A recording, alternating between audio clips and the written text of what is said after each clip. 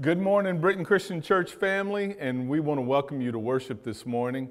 I was reading the Apostle Paul. He wrote to the folks in Rome, and he said how I long to see you. And I thought about all of you when I read that this past week, how I long to see all of you. This is like we're in a marathon, isn't it?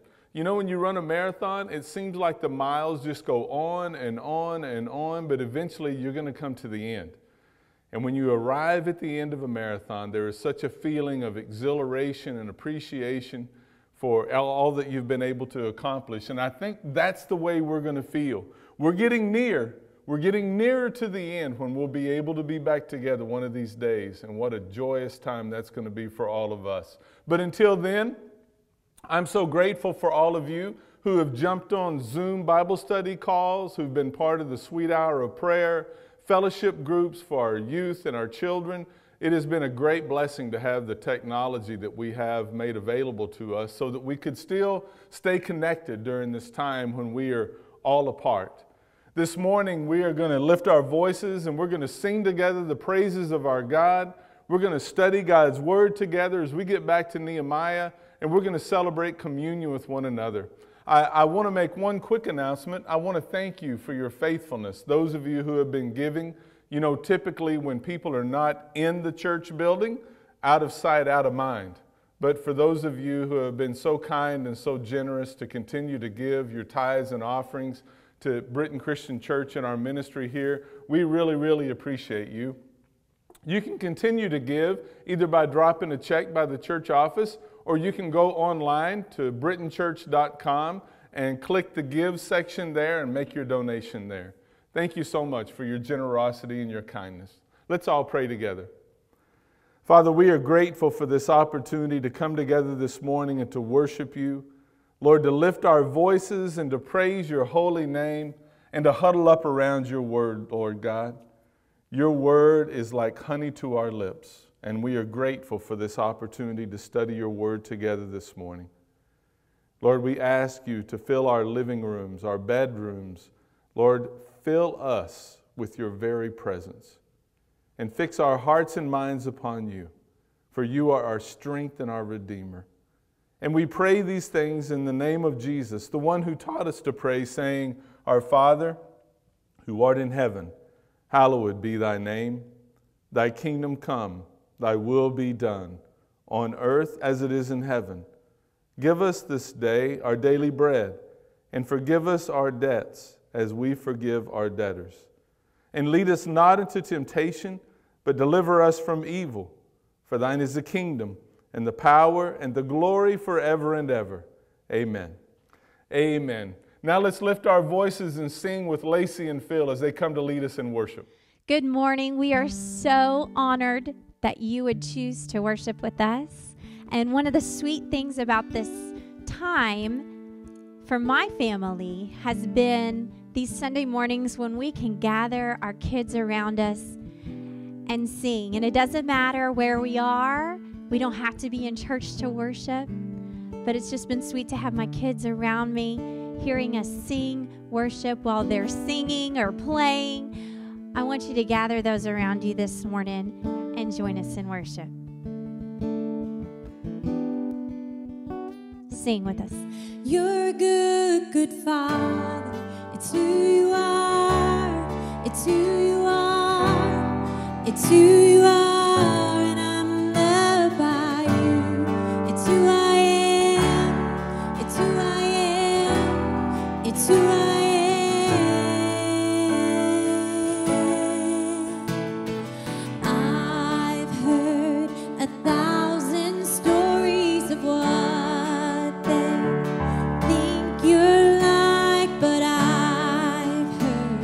The tender whisper of love.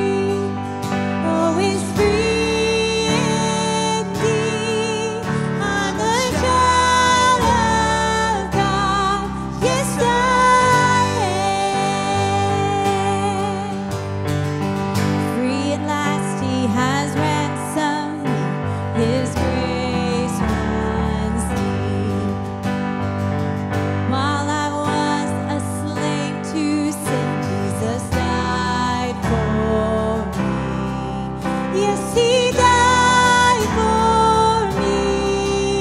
Who the Son sets free, oh, is free indeed. I'm a child of God. Yes, I am. In my Father's house, there's a place for me. I'm a child of God. Yes, I am chosen, not forsaken. I am who you say I am. You are for me, not against me. I am who you say I am. I am chosen, not forsaken. I am who you say I am. You are for me, not against me. I am who you say I am. I am who you say I am. Who the Son sets free, oh, is free indeed. I'm a child of God. Yes, I am. In my Father's house, there's a place for me. I'm a child of God. Yes, I am. In my Father's house, there's a place for me. I'm a child of God. Yes, I am. Good morning. Despite isolation, last week was a home run, from my vantage point anyway. God is on the move. We saw it displayed with the baptism of David Gentile, and praise God, I hear story after story of how God is breaking down walls all over the world, which means we have a lot of new believers who are living with a new purpose statement. And what is that purpose? Well, Paul, he lays out our purpose brilliantly in 2 Corinthians 5, starting in verse 17. He lays it out for new believers and mature believers alike. He says, anyone who belongs to Christ has become a new person. The old is gone, a new life has begun. Then down in verse 20, Paul tells us, we, as new creations, are Jesus' ambassadors. God is making His appeal through you and me.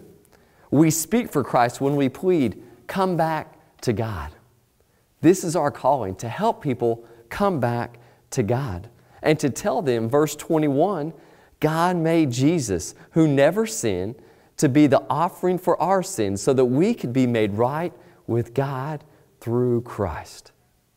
You and I, we are God's ambassadors. And He has given us the message of reconciliation. This is one of our main purposes as believers in Christ. And communion is a wonderful ceremony designed to keep your purpose and my purpose before us. During this time, we're going to partake. We're going to take the bread and the juice, which represents God's broken body. He came to earth with a purpose to help make you and I right with God. So during this time of remembrance, think on your purpose and let's mimic our Lord and Savior. Let's continue to share our hope with this broke and dark world. Let's pray. God, we thank you so much for your goodness. God, we thank you that you came with a mission. You came with a purpose. Lord, you didn't come to satisfy your own needs or desires. You came to be a ransom. So Lord, I pray that we would have your same mindset. I pray that we would live intentionally, day by day, putting our trust in you, sharing your hope with others, And Lord, I just pray that you would... Let's start over. I was so close.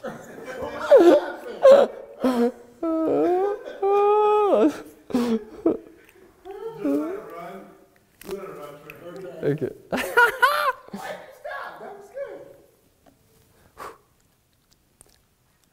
Now, how brown cow? How now, brown cow? That was so close. Ready? Take two. Good morning. Despite our isolation, last week was a huge hit in my estimation. Easter was awesome. We saw that displayed with the baptism of David Gentile. And it's awesome to see God working throughout the world. Walls seem to be coming down. Lives are being changed. And as a result, there's a lot of new creations out there. People that are living with a new purpose statement. What is that purpose? Paul tells us in 2 Corinthians 5:17, he lays out our purpose brilliantly for new believers and mature believers alike. He says, anyone who belongs to Christ has become a new person. The old is gone, a new life has begun. Then in verse 20, Paul tells us, we, as new creations, are Christ ambassadors. God is making His appeal through us. We speak for Christ when we plead, come back to God.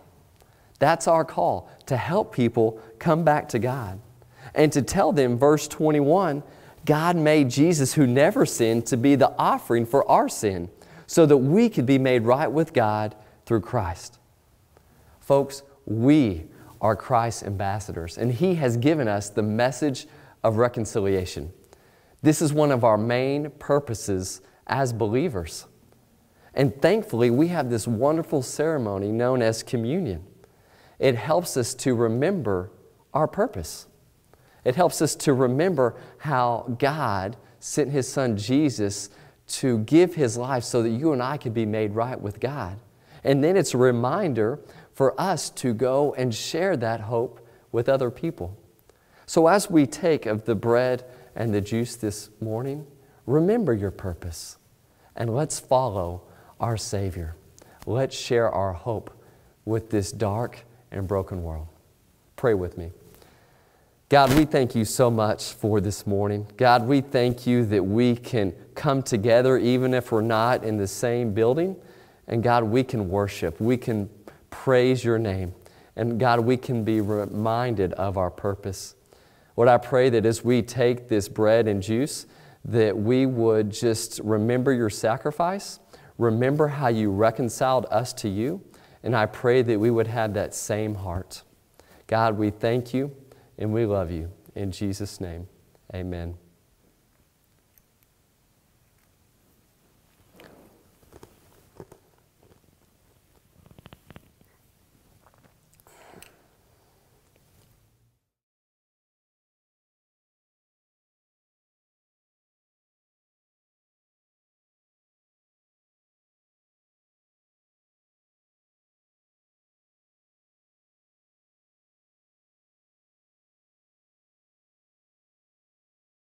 I want to ask you to take out your Bible and turn to Nehemiah chapter 4 this morning as we take a look at overcoming obstacles.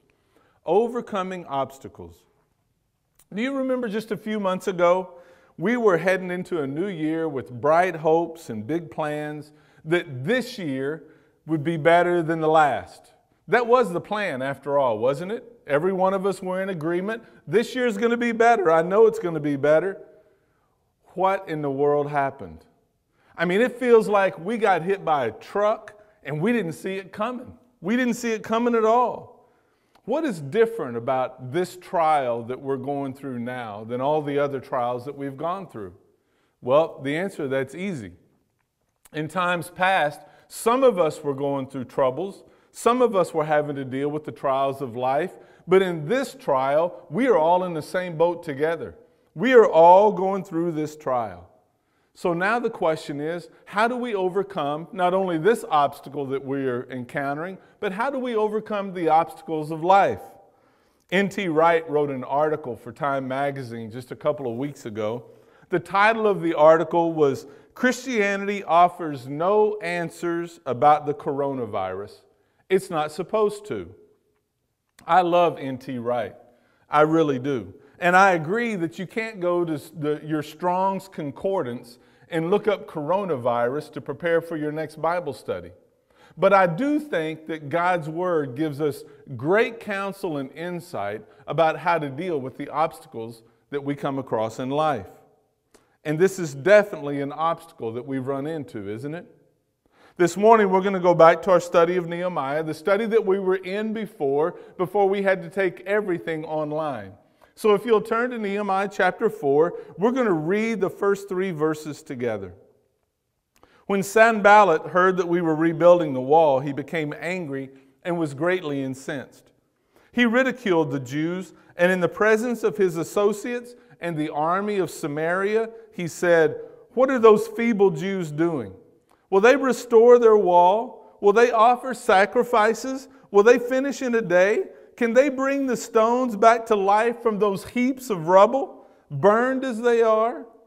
Tobiah the Ammonite, who was at his side, said, "What they are building, even a fox climbing up on it would break down that wall of stones." Well, just like you and me, I'm sure that Nehemiah felt like he had been hit by a truck that he didn't see coming either. It's been a while since we've been in our study of Nehemiah, so I really need to refresh our memory leading us up to this point. If you'll remember, Nehemiah came from Susa, where he was the cupbearer for King Artaxerxes, the king of the Persian Empire. Susa was located in what is modern-day Iran. Nehemiah had heard from one of his brothers about the horrible situation going on in Jerusalem. The wall was down, the enemies were able to come and go as they pleased, and the Jewish people, they were in despair. When Nehemiah heard the news about the horrible situation going on with his family members back in Jerusalem, he literally sat down and cried, and he fasted, and then he prayed. And over time, Nehemiah felt compelled that he needed to get up and to go to Jerusalem and help rebuild the wall. So he got permission from the king, and he left Susa and went back to Jerusalem. There in Jerusalem, he toured the city at night so that he could assess what needed to take place to rebuild the wall. And once he had gathered the facts, then he gathered with the leaders in Jerusalem. Well, Nehemiah told them what God had laid on his heart, and the people responded. In Nehemiah chapter 2, let's read together verses 17 and 18. Nehemiah says, "Then I said to them, you see the trouble we are in? Jerusalem lies in ruins, and its gates have been burned with fire. Come, let us rebuild the wall of Jerusalem, and we will no longer be in disgrace." I also told them about the gracious hand of my God on me, and what the king had said to me. They replied, "Let us start rebuilding." And so they began the good work.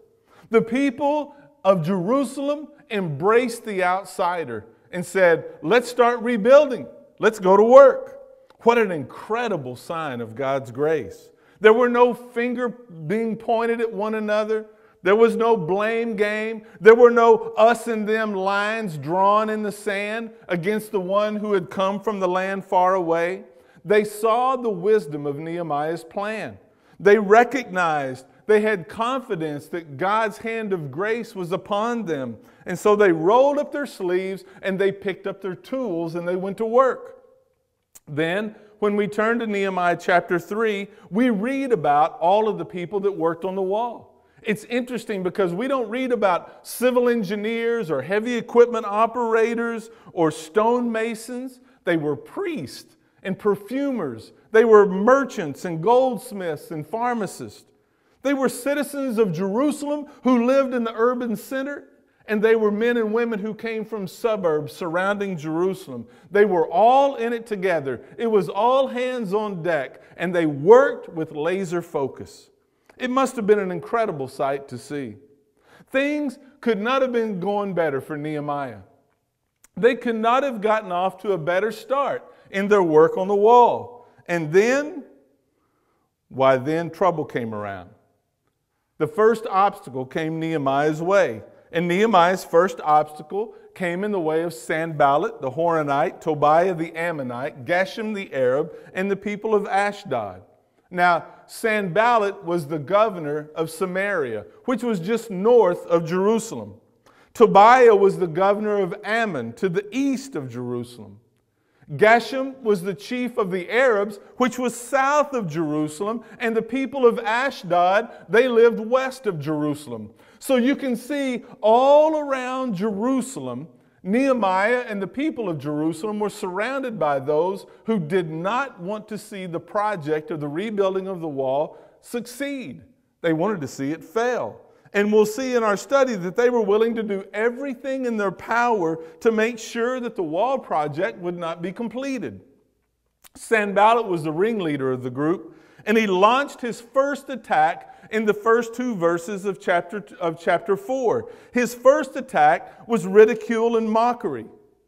Nehemiah, who do you think you are? The people of Jerusalem. What are you trying to do? Words are powerful.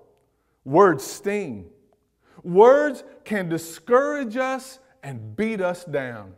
The old adage, sticks and stones may break my bones, but words can never hurt me. Why, it's just not true.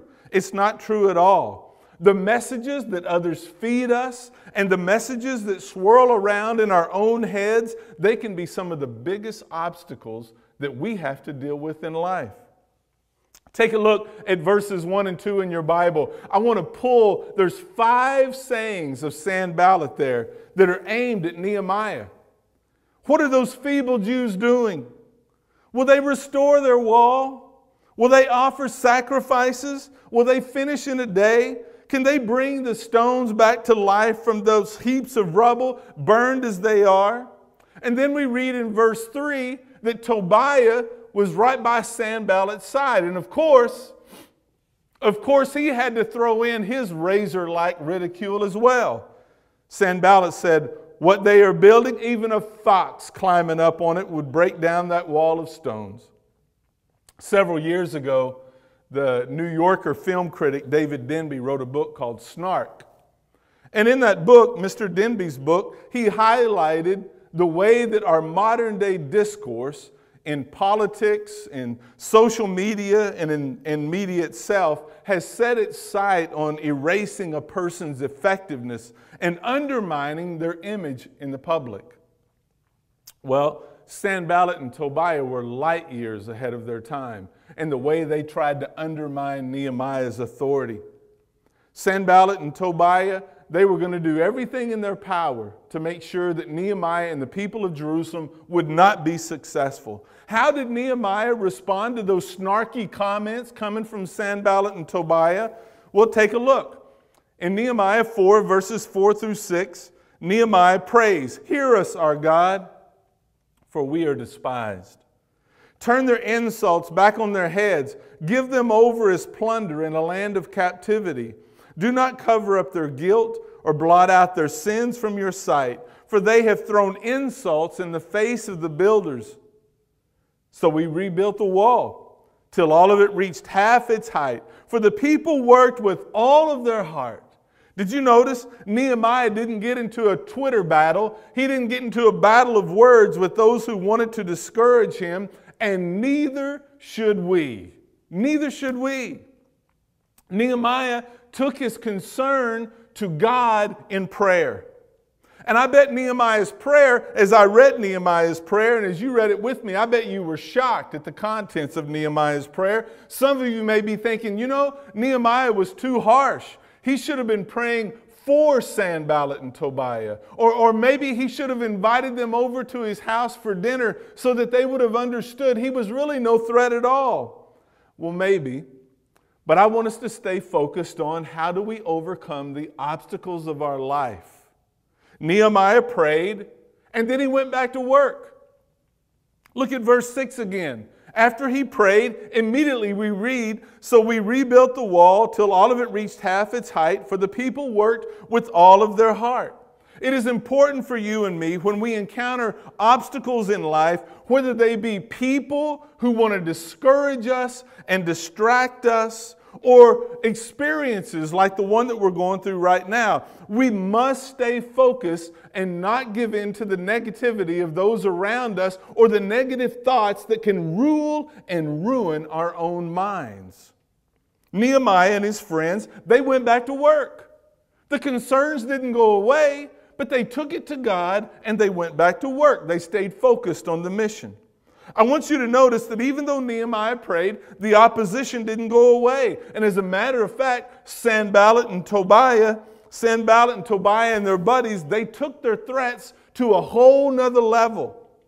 In Nehemiah 4, verse 7 and 8, when Sanballat, Tobiah, the Arabs, the Ammonites, and the people of Ashdod heard that the repairs to Jerusalem's walls had gone on ahead and that the gaps were being closed, they were very angry. They were furious. They were livid. They all plotted together to come and to fight against Jerusalem and to stir up trouble against it. They were no longer tossing word grenades and firing mortars filled with ridicule and mockery. They were planning their assault on Nehemiah and the people of Jerusalem. I want you to notice Nehemiah's response. In verse 9, but we prayed to our God and we posted a guard day and night to meet this threat. Nehemiah's course of action is so helpful to me, and I hope it will be helpful to you as well. Some of my more spiritually minded friends, they would say that Nehemiah didn't post a guard. He didn't need to post a guard. Nehemiah should have just prayed and trusted God to take care of the obstacle of Sanballat, Tobiah, and their buddies. Well, I want us to shift our focus just for a minute. From Nehemiah to the obstacles that you and I are facing right now. As I said earlier, we are all in the same boat together in this situation because of the limitations that have been placed on us because of the coronavirus. And yet, there are differences in our individual predicaments right now. Connie and I, we don't have kids at home with us. Our kids are grown. Some of you now have your kids with you 24/7, and it is exhausting. Connie and I, our kids are grown, so we're not having to teach them. Some of you know that you're not teachers. You've not gone to school to learn how to be a teacher, and yet, right now, you are a teacher. And it's overwhelming. It's absolutely overwhelming. I told Trey and Irvin and Ryan and Jessica this past week, if this coronavirus would have happened when my kids were young, we would have had 5 periods of PE every day. I'm so thankful that I have a job to go to every day. But for many of you, you've been furloughed. Some of you have even lost your jobs, and your situation has changed. Your money situation has become very tight, very fast. Some of you are in the high-risk category, and you're having to be very careful. You can't be reckless because you may become infected. And there are many other obstacles that you and I are facing right now. Some of them coronavirus related and some of them not. But we can learn from what Nehemiah did in his situation and apply it to our situation right now. He prayed and he posted a guard. Notice that Nehemiah always begins with prayer. Oswald Chambers, he wrote in his book, My Utmost for His Highest, we tend to use prayer as a last resort, but God wants it to be our first line of defense. We pray when there's nothing else we can do, but God wants us to pray before we do anything at all. And after we pray, God will give us wisdom to act. I lost my job because of the current situation. So I prayed and I asked God to open a door of opportunity for me. And then I went out and started filling out applications and looking for jobs. Now that's wisdom. That's wisdom. You say, I'm not a teacher. I wasn't any good in school. And now I have become my child's teacher and I don't have a clue as what to do. So I prayed and I asked God to give me wisdom. And then I remembered a friend of mine who's been a teacher for many years. I called her and she's been an incredible help. Now that's wisdom. That's wisdom. When we pray, God gives us wisdom as to the next step. That's the promise of God for all of his people. James wrote, if any of you lacks wisdom, you should ask God, who gives generously to all without finding fault, and it will be given to him. You see, Nehemiah prayed, and things went from bad to worse. The obstacle that he had been facing was coming from those outside of his community, from the Samaritans, the Ammonites, the Arabs, and the people of Ashdod. But now, as we continue in this story, we see that his own community, those who are working on the wall, they're becoming disillusioned. They're becoming discouraged because of the constant attacks. In verses 10 through 12, we read, meanwhile, the people in Judah said, the strength of the laborers is giving out, and there is so much rubble that we cannot rebuild the wall. Also, our enemies said, before they know it or see us, we will be right there among them, and we will kill them and put an end to the work. Then the Jews who lived near them came and told us 10 times over and over again, wherever you turn, they will attack us. The obstacles weren't going away. The obstacles were piling up on Nehemiah. And there will be times in our lives that the obstacles will seem to multiply and become immovable mountains, even though we are praying and we're staying focused on seeking God and trusting him. I know there's a popular teaching that's been circulating among God's people for a long time that teaches that if we will just have faith, if we will just have enough faith, then God will remove all the obstacles from our life. You lack money? Well, claim your blessing in Jesus' name and the check is in the mail. Or you're sick? Are you suffering from sickness? Then just get your brothers and sisters together and you claim your healing in Jesus' name and you'll no longer need a doctor. Name the obstacle, claim the victory, and if you have faith, it'll be done for you. I know that teaching all too well because I've had so many friends of mine who have had their faith wrecked on the rocks of the name it, claim it teaching. The Apostle Paul, he told the church in Corinth that he had a thorn in the flesh and that he prayed 3 times that God would remove it. We don't know, we don't have any idea what that thorn in his flesh was, although we do know that it was not a literal thorn. There was some obstacle that Paul was having to deal with. There was something going on in his life that he would have liked to have put behind him. And yet he told the people in Corinth, and he speaks to you and me this morning. 3 times I pleaded with the Lord to take it away from me, but he said to me, my grace is sufficient for you, for my power is made perfect in weakness. Therefore, I will boast all the more gladly about my weaknesses so that Christ's power may rest on me. That is why, for Christ's sake, I delight in weaknesses and insults, in hardships and persecutions and difficulties. For when I am weak, then he is strong. You see, Paul was able to see the power of the risen Savior in his weaknesses, in his suffering, in his hardship. And in doing so, he found strength. And his strength was found in his dependence upon the Lord. And the same is true for you and me.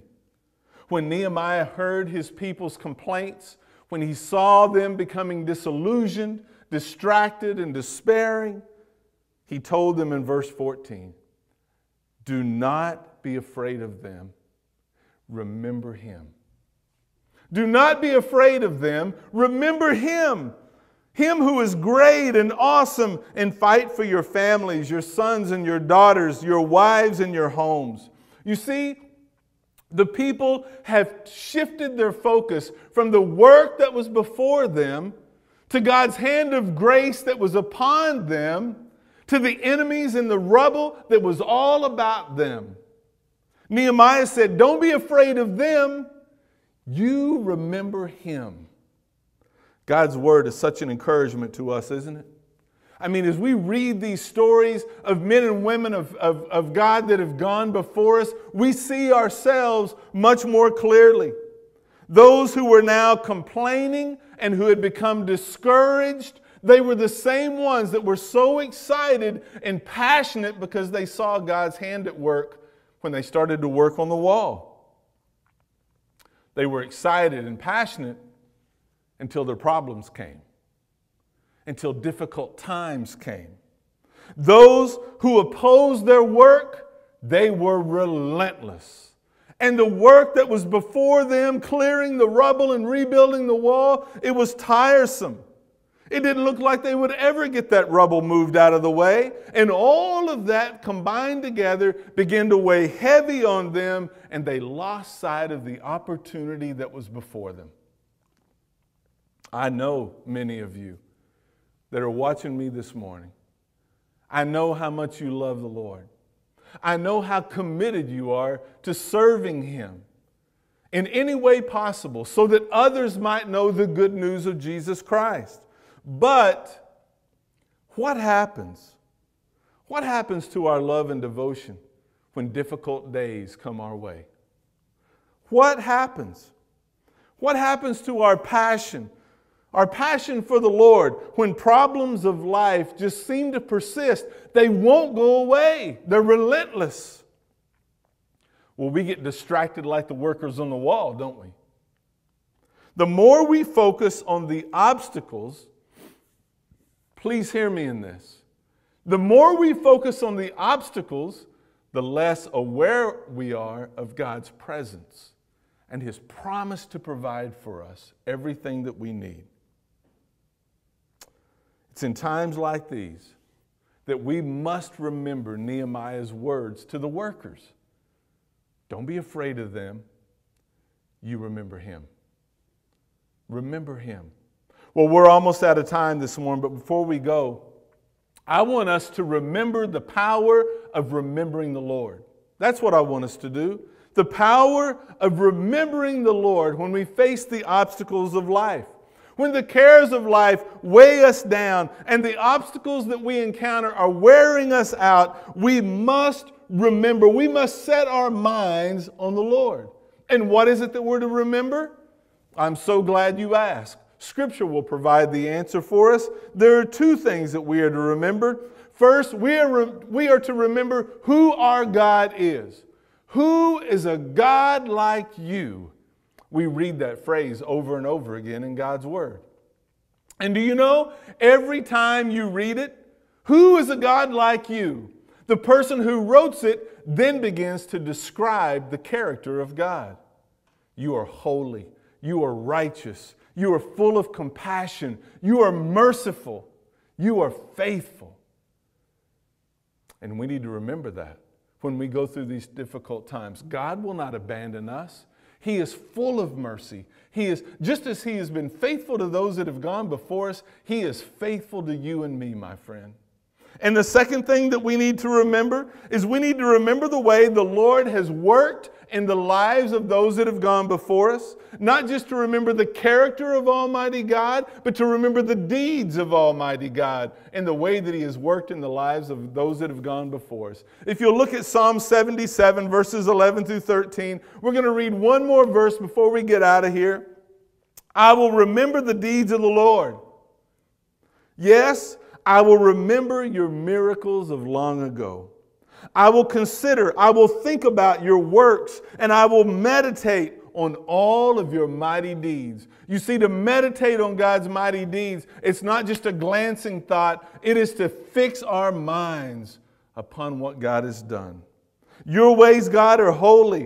What God is as great as our God? Let me close by telling you a story. Yesterday, I was driving when I got a phone call from a friend of mine who's in California. She's gotten some bad news from a doctor. She thought that things were going to be easier than they are going to be, it looks like, in the future for her and her health situation. And she said, Mike, I get so afraid, so frightened. And so we began to talk. I'd been studying Nehemiah all week long. I said, let me ask you a question. Has God been faithful to you in the past? Oh, yes. So many times. I said, tell me, how? And she began to recount some of the ways that God's been faithful to her in the past. And I said, if he's been faithful to you then, he will be faithful to you now. Let's stay focused on him. You see, the obstacles of life come in many forms, but we will all face them. But we will not all face them the same. For some of us, the obstacles will absolutely paralyze us, terrify us, rob us of living life. But for others who place their trust in Jesus Christ, we, like Paul, will say, okay, here's the obstacle. Lord, I trust you. Lord, I'm going to follow you. Lord, I'm going to cling to you to see me through the other side. Where are you at this morning? Are you being immobilized by the obstacle you're facing right now? Or is God using that obstacle to draw you into himself, where he will give you strength, where he will give you strength that you've never known before? This morning, if you've never surrendered your life to Jesus Christ, you got to know that's the first step. You can't trust God unless you surrender to him, unless you surrender your life to Jesus Christ. So I want to invite you, if you would like to ask Jesus into your heart this morning and to begin to allow him to lead you through life, I want to ask you to pray with me right now. Oh, Lord Jesus, we thank you for your word. And Lord, your word has touched my heart this morning. I need you, Lord. Pray that prayer with me right now. Just say, I need you, Lord. Lord, I need you. Lord, I confess to you that I've lived my life the way I've wanted to live it. But this morning, I want to surrender my heart to you. Lord Jesus, would you come into my life? Would you be my Lord and Savior? And would you give me a passion to know you more and more each and every day? In Jesus' name I pray, amen. God's word says that if anyone is in Christ, they're a brand new creation. The old has passed away and all things have become new. If you've prayed that prayer with me, I want to invite you to give me a call. You can call me at 405-408-4598. Nobody will answer that phone except for me. I would love to visit with you about how to begin this new journey in walking with Jesus. God bless you. Have a great week. I can't wait until we are together.